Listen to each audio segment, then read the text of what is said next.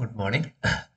നമ്മൾ കഴിഞ്ഞ ക്ലാസ്സുകളിൽ ആൽഫ ബീറ്റ എമിഷനെ കുറിച്ച് റേഡിയോആക്ടിവിറ്റി എന്താണെന്നൊക്കെ പഠിച്ചു. അതിനകത്തായിരുന്നു ആൽഫ ബീറ്റ ഗാമയെ കുറിച്ച് ഡിസ്കസ് ചെയ്തു. ഇനി ഡികെ അനുസരിച്ച് നമ്മളൊരു ലോ കണ്ടുപിടിച്ചിട്ടുണ്ട്. ഗ്രൂപ്പ് ഡിസ്പ്ലേസ്മെന്റ് ലോ സാധാരണ ചോദിക്കാൻ ചാൻസ് ഒക്കെ ഉള്ളതാണ്. ഇത് പ്രപ്പോസ് ചെയ്തത് Soddy, Fajans and Russell summarise ചെയ്തതാണ്. അത് എങ്ങനെ ഇന്റർപ്രറ്റ് ചെയ്യുന്ന times of position of parent and daughter elements in the periodic table. Periodic ടേബിളിൽ റേഡിയോആക്റ്റീവ് ഡിസിന്റഗ്രേഷൻ നടക്കുമ്പോഴേക്കും പഴയതും പുതിയതുമായ എലമെന്റ്സിന്റെ പൊസിഷനെ കുറിച്ച് പറയുന്നതാണ്. So when an alpha particle, അപ്പോൾ ആ ലോ സ്റ്റേറ്റ് ചെയ്തിട്ടുണ്ട്, when an alpha particle is emitted in radioactive change, the new element formed lies in the group 2 places to the left of the parent element in the periodic table, whereas beta particle is emitted, the new element formed lies in the group 1 place to the right of the parent element.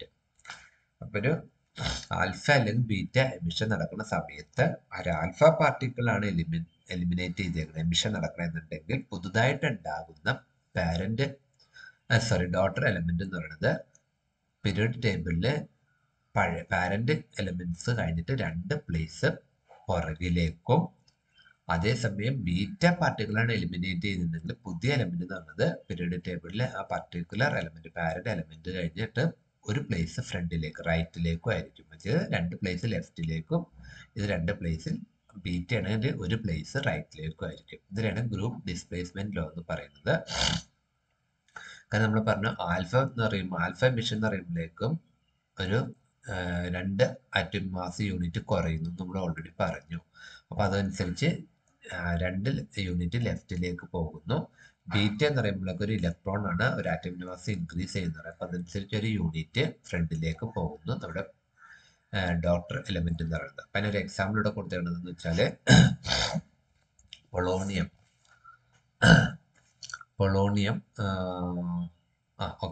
Polonium 84 ആണ്. അത് alpha എമിഷനാണ് നടക്കുന്നത്, ഹീലിയാണ് പുറത്തേക്ക് വന്നതാണ്. അപ്പോൾ 82 ആയിട്ട് മാറി. അപ്പോൾ അത് ഗ്രൂപ്പ് 16 ഉണ്ടായിരുന്ന ഒരാളായിരുന്നു, 2 പ്ലേസ് മാറിയിട്ട് ലെഫ്റ്റിലേക്ക് പോയിട്ട് ഗ്രൂപ്പ് 14 മാറുന്നു. അതുപോലെ ബീറ്റ എമിഷൻ നടക്കുന്ന സമയത്ത് നമ്മൾ ലെഡ് 82 എടുക്കുന്നു, അത് ബിസ്മിത്ത് 83 ആയിട്ട് മാറുന്നു. അപ്പോൾ അത് ഗ്രൂപ്പ് 14 ഉണ്ടായിരുന്ന ലെഡ് ഗ്രൂപ്പ് ഒരെണ്ണം കൂടിയിട്ട് ഡോട്ടർ എലമെന്റ് ബിസ്മിത്ത് ഗ്രൂപ്പ് 50 മാറുന്നു. അപ്പം പീരിയോഡിക് ടേബിളിലെ പാരന്റ് എലമെന്റിന്റെ പൊസിഷൻ 2 സൈഡ് ലെഫ്റ്റിലേക്ക് പോകുന്നു ആൽഫ എമിഷൻ നടക്കുമ്പോഴേക്കും. അതേസമയം ഒരു ബീറ്റ എമിഷൻ ആണെങ്കിൽ ഒരു സൈഡ് റൈറ്റിലേക്ക് പോകുന്നു. അതാണ് ഗ്രൂപ്പ് ഡിസ്പ്ലേസ്മെന്റ് ലോ എന്ന് പറയുന്നത്. സാധാരണ ചോദിച്ചൊക്കെ കണ്ടിട്ടുണ്ട്. ഇപ്പൊ അതനുസരിച്ച് ഒരു പ്രോബ്ലം ഇതിനകത്ത് പറഞ്ഞിട്ടുണ്ട്. How many alpha and beta particles R emitted in the conversion of neptunium 237 to Bismith. അപ്പൊ ഇവിടെ നമുക്ക് അറിയാം, ഒരു ആൽഫ പാർട്ടിക്കിൾസ് ആണെങ്കിൽ എന്താ പറയുന്ന മാസ് നമ്പർ 4 ചേഞ്ച് സംഭവിക്കുന്നു. ബീറ്റ അതുകൊണ്ട് പിന്നെ ആറ്റമിക് നമ്പർ 2 ചേഞ്ച് ചെയ്യുന്നു. അതേസമയം ബീറ്റ ആണെങ്കിൽ മാസ് നമ്പർ നോ ചേഞ്ച്, അതേസമയം ആറ്റമിക് നമ്പർ ഒരു യൂണിറ്റ് ഇൻക്രീസ് ചെയ്യുന്നുണ്ട്.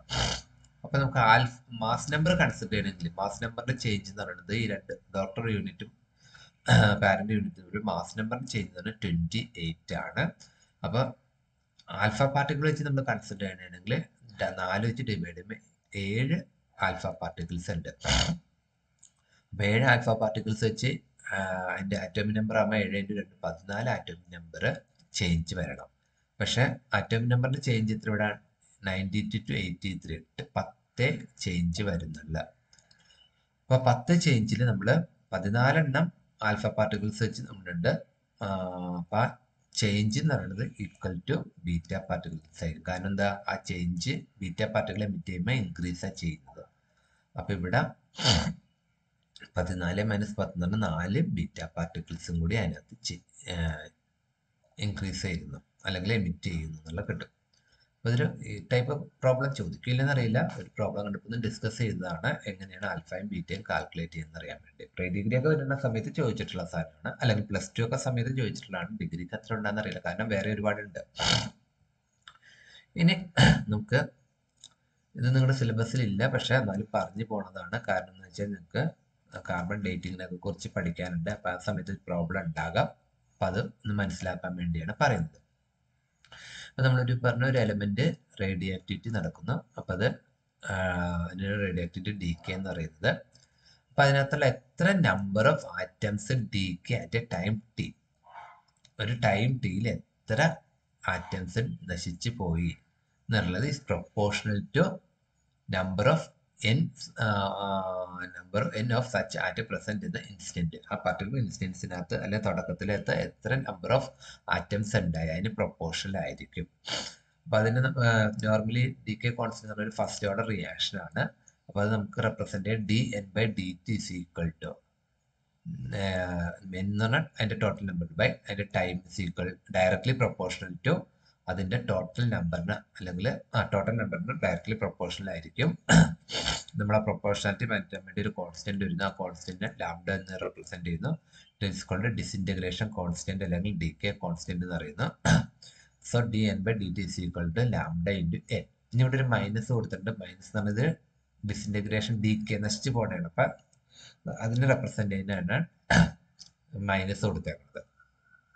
ഇനി നമ്മൾ ഈ ഇക്വേഷൻ ഒന്ന് ജസ്റ്റ് ഒന്ന് റീഅറേഞ്ച് ചെയ്യണമെങ്കിൽ dn/n ഇങ്ങോട്ട് വരുന്നു. dn/n is equal to lambda into dt എന്ന് കൊടുക്കുന്നു.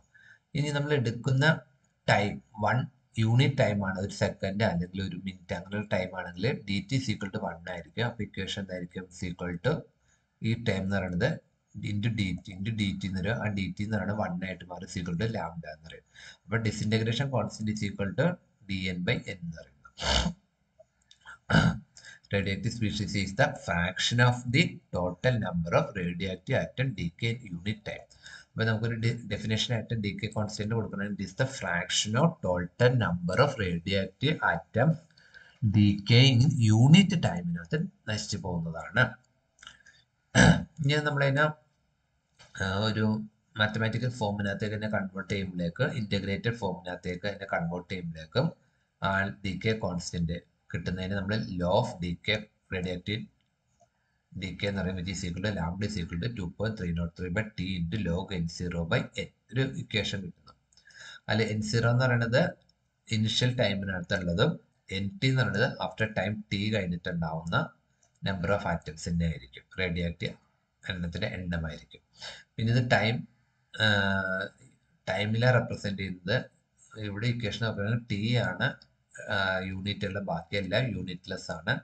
അപ്പൊ ടൈം ഇൻവേഴ്സ് ആയിരിക്കും ഡീകെ കോൺസ്റ്റന്റ്. അത് സെക്കൻഡ് ആകാം, മിനിറ്റ് ആകാം, അവേഴ്സ് ആകാം, ഡേ ആകാം, ഇയർ ആകാം, അങ്ങനെ എങ്ങനെ വേണമെങ്കിലും ആകാം. അതിൽ ഹാഫ് ലൈഫ് പീരീഡ് നമുക്ക് ഇപ്പം എന്ന് പറഞ്ഞാൽ സിലബസ് ബേസ്ഡ് അല്ല, പക്ഷെ വളരെ ഇമ്പോർട്ടൻ്റ് ആണ്. കാരണം ഒരുപാട് പ്രോബ്ലം റിലേറ്റഡ് ആയിട്ട് കാര്യങ്ങൾ വരുന്നുണ്ട്. അപ്പോൾ ഹാഫ് ലൈഫ് എന്ന് പറഞ്ഞാൽ നമ്മുടെ ഇനിഷ്യൽ കോൺസെൻട്രേഷൻ n0 ഹാഫ് ആകാൻ വേണ്ട. n0 എന്ന് പറയുന്നതാണ് നമ്മുടെ സ്റ്റാർട്ടിങ് ആറ്റത്തിന്റെ എണ്ണം, നമ്പർ ഓഫ് ആറ്റം. അത് ഹാഫ് ആകാനായിട്ട് എത്ര ടൈം വേണം, അതിനാണ് ഹാഫ് ലൈഫ് എന്ന് പറയുന്നത്. Time required for the decay of 1/2 of the amount of the species. നമ്മളിപ്പോൾ ഒരു 100 ഗ്രാം സ്പീഷീസ് എടുക്കണമെങ്കിൽ അത് 50 ഗ്രാം ആകാനായിട്ട് എത്ര സമയം എടുക്കുന്നു, ആ സമയത്തിനാണ് ടി ഹാഫ് എന്ന് റെപ്രസെന്റ് ചെയ്യുന്നത്.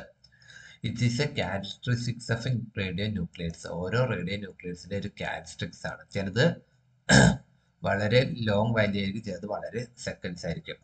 Half life for different radio nuclear vary from fraction of seconds two billion of years. നമുക്ക് ഇവിടെ ഒരു എക്സാമ്പിൾ കൊടുത്തിട്ടുണ്ട്. പൊളോണിയം 3 × 10⁻⁷ സെക്കൻഡ്സ്, വളരെ ചെറിയ ഫ്രാക്ഷൻ ഓഫ് സെക്കൻഡ്സ് വരുന്നില്ല. അതേസമയം യുറേനിയം നോക്കിയേ 4.51 × 10⁻⁹ ഇയേഴ്സ് വരുന്നു, അത്രയും ഇയേഴ്സ് വരുന്നുണ്ട്. അപ്പൊ അത്രയും ബില്യൺ ഓഫ് ഇതുണ്ട്. അപ്പോൾ ഹാഫ് ലൈഫ് എത്രത്തോളം സ്മോൾ ആകുന്നു അതിന്റെ ഗ്രേറ്റർ ഇസ് ദി ഇൻസ്റ്റബിലിറ്റി. അപ്പൊ ഇവിടെ വളരെ സ്മോൾ ആണ്. അതുകൊണ്ട് പൊളോണിയം എന്നൊക്കെ പറഞ്ഞ ആൾക്കാർ ഉണ്ടെങ്കിൽ അപ്പം തന്നെ ഡിസിൻറ്റഗ്രേറ്റ് ചെയ്ത് പോകും. അപ്പം യുറേനിയം ഒക്കെ ആണെങ്കിൽ ഇത്രയും വർഷം അതിന്റെ ഹാഫ് ആകാനായിട്ട് 10⁻⁹ ഇയേഴ്സ് വേണ്ടി വരും. 4.51 എന്ന് പറയും. അപ്പൊ നമുക്ക് ആ ഇക്വേഷൻ ഒന്ന് മോഡിഫൈ ചെയ്യാം. nt ഹാഫ് ആയിട്ട് മാറണമെങ്കിൽ. അപ്പൊ ഇവിടെ നമ്മൾ വാല്യൂസ് ഒക്കെ കൊടുത്തു കഴിയുമ്പോഴേക്ക് equation t half is equal to 0.693/λ. Lambda decay constant ആണ്. ഈ ഇക്വേഷൻ ഓർത്തിരിക്കുക. half life of the radioactive material is inversely proportional to its decay constant. കാരണം ഇവിടെ ഇക്വേഷൻ പറയുമ്പോൾ ഇത് ടേം കോൺസ്റ്റന്റ് ആണ്. അപ്പോൾ inversely proportional to decay constant lambda ആയിരിക്കും. And completely independent of the amount of initially present. തുടക്കത്തിൽ എത്ര ഉണ്ടെന്നുള്ളതിനെ depend ചെയ്യുന്നില്ല. ഒന്ന് രണ്ട് പ്രോബ്ലംസ് ആണ്, അത് നമുക്ക് വേണ്ട. ഓക്കെ, അടുത്താണ് റേഡിയോആക്റ്റീവ് ഡിസിന്റഗ്രേഷൻ സീരീസ് എന്ന് പറയുന്നത്. അപ്പൊ നമ്മൾ പറഞ്ഞ ഒരു ആൽഫ അല്ലെങ്കിൽ ഒരു ബീറ്റ എമിഷൻ നടക്കുന്നത് എന്തുകൊണ്ടാണ്? ആ എലമെന്റ് സ്റ്റേബിൾ ഇല്ലാത്തതുകൊണ്ട്. അപ്പൊ അത് സ്റ്റേബിൾ ആവുന്നവരെ ആ പ്രോസസ്സ് നടന്നുകൊണ്ടിരിക്കണം. അപ്പൊ ഒരു സീരീസ് ഓഫ് ചേഞ്ചസ് നടക്കുന്നുണ്ടാവും. ആ series of changes starting from initial radioactive nuclear to final stable element ആവുന്നവരെ നടക്കും. ഇതിനെയാണ് റേഡിയോആക്റ്റീവ് ഡിസ്ഇന്റഗ്രേഷൻ സീരീസ് എന്ന് പറയുന്നത്. അപ്പൊ അവിടെ ഒരു ആൽഫ അല്ലെങ്കിൽ ഒരു ബീറ്റ നടക്കുന്ന സമയത്ത് ബീറ്റക്ക് ചേഞ്ച് ഇല്ല. ആൽഫയുടെ കേസിനകത്ത് അതിന്റെ mass number 4 unit കുറയുന്നുണ്ടാവും. ബീറ്റക്കാസ് there is no involve in any change in mass number. അപ്പൊ അതുകൊണ്ട് നമ്മൾ മാസ് നമ്പർ വെച്ചിട്ട് ഈ റേഡിയോആക്റ്റീവ് സീരീസിനെ 4 സീരീസ് ആയിട്ട് ക്ലാസിഫൈ ചെയ്യുന്നുണ്ട്. 4n, 4n+1 and 4n+2 and 4n+3 അങ്ങനെ 4 സീരീസ് ആയിട്ട് ക്ലാസിഫൈ ചെയ്യുന്നുണ്ട്. ഈ 4n-ഉം 4n+1, n+3, n+2, n+3 എന്നൊക്കെ പറയുന്നത് നമ്മുടെ സ്റ്റാർട്ട് ചെയ്യുന്ന കോമ്പൗണ്ടും അത് തന്നെ ഡിസിൻറ്റഗ്രേറ്റ് ചെയ്ത് കിട്ടുന്ന ഫൈനൽ പ്രോഡക്റ്റ്. ഇപ്പൊ ഇവിടെ ഒരു എക്സാമ്പിൾ ടേബിൾ കൊടുത്തിട്ടുണ്ട്. 4 സീരീസ്. അതിൽ സ്റ്റാർട്ട് ചെയ്യുന്നതിന്റെ മാസ് നമ്പർ എന്ന് പറഞ്ഞാൽ 232 ആണ്. പ്രോഡക്റ്റിന്റെ 208 ആണ്. അപ്പൊ നമ്മൾ ഈ സ്റ്റാർട്ട് ചെയ്യുന്ന പ്രോഡക്റ്റിനെ വെച്ച് നമ്മൾ 4 വെച്ച് ഡിവൈഡ് ചെയ്യുമ്പോഴേക്ക് അതിന്റെ റിമൈൻഡർ 0 വരെയാണെങ്കിൽ അതിന് നമ്മൾ 4n സീരീസ് എന്ന് പറയുന്നു. നമ്മൾ സ്റ്റാർട്ട് ചെയ്യുന്നതിന്റെ മാസ് നമ്പറിനെ 4 വെച്ച് ഡിവൈഡ് ചെയ്യുമ്പോൾ അതിന്റെ റിമൈൻഡർ 1 ആണ് വരെയെങ്കിൽ 4n+1 സീരീസ് എന്ന് പറയുന്നു. അതുപോലെ റിമൈൻഡർ സ്റ്റാർട്ട് ചെയ്യുന്ന എലമെന്റിന്റെ മാസ് നമ്പറിനെ 4 വെച്ച് ഡിവൈഡ് ചെയ്യുമ്പോൾ റിമൈൻഡർ 2 ആണ് വരെയാണെങ്കിൽ അതിനെ നമ്മൾ 4n+2 എന്നും റിമൈൻഡർ 3 ആണ് വരെയെങ്കിൽ 4n+3 സീരീസ് എന്നും പറയുന്നു. അപ്പൊ ഇതാണ് 4n, 4n+1, 4n+2 and 4n+3 എന്ന് പറയുന്നത്. അതിന് നമ്മൾ വേറൊരു പേരുണ്ട്, thorium series, neptunium series, uranium series, actinium series എന്ന് പറയുന്നത്. ഈ പേര് പറയുന്നതെന്ന് വെച്ചാൽ ആ സീരീസിനകത്തുള്ള ലോങ്ങസ്റ്റ് ലൈവ്ഡ് പ്രിക്കേഴ്സർ. ആ സീരീസിനകത്ത് പല പല എലമെന്റ്സിൽ കൂടിയാണ് തോറിയം ഡിസിൻറ്റഗ്രേറ്റ് ചെയ്തിട്ട് ലെഡ് ആയിട്ട് മാറുന്നത്. ലെഡ് ആയി കഴിയുമ്പോൾ അത് സ്റ്റേബിളായി, പിന്നെ അത് എൻ പ്രോഡക്റ്റ് ഫർദർ ഡിക്കേ ചെയ്യില്ല. ബിസ്മിത്ത് ലെഡൊക്കെ ആയി കഴിയുമ്പോഴേക്കും അതിന്റെ ഡിസിൻറ്റഗ്രേഷൻ സ്റ്റോപ്പ് ചെയ്യും.